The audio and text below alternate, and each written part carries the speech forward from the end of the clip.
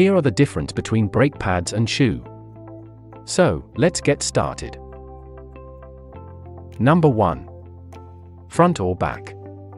Despite the numerous advantages of braking shoes, drum brakes require rear or four-wheel drive. These kinds of brakes can't be utilized in the front of the car, so if you have a front-wheel drive vehicle with brakes that need to be applied to the front, you'll require brake pads instead of shoes.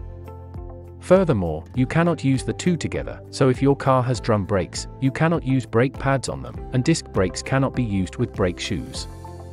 As a result, knowing what your automobile is capable of and what kind of drive it has is an important element of picking between these two types of brakes.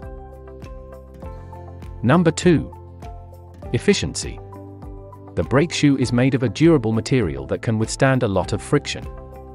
You can also tell when the shoe is getting worn since it has a weaker stop and requires more pedal contact. This makes it more trustworthy than the pad, which has a clear warning. While replacing the pad is easier and may be done on one's own, the shoe needs to be replaced less frequently. Number 3. Friction.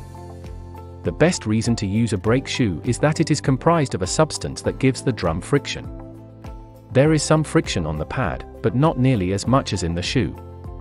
This means that when you require a strong brake, the shoe will have the strongest traction and force, while the pad will be slowest to stop.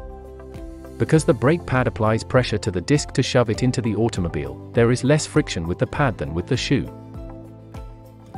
Number 4. Position. The fundamental distinction between the two types of brake pads and shoes is where they are installed in the vehicle. Brake shoes were tailored to accommodate within drum-style brakes, whereas disc brake shoes are placed on top of the discs and serve to pressurize them when the brakes are applied. Most modern cars include a brake shoe, or a combined brake shoe, in their emergency system, which is generally thought to be safer than pads since it produces a more consistent stop.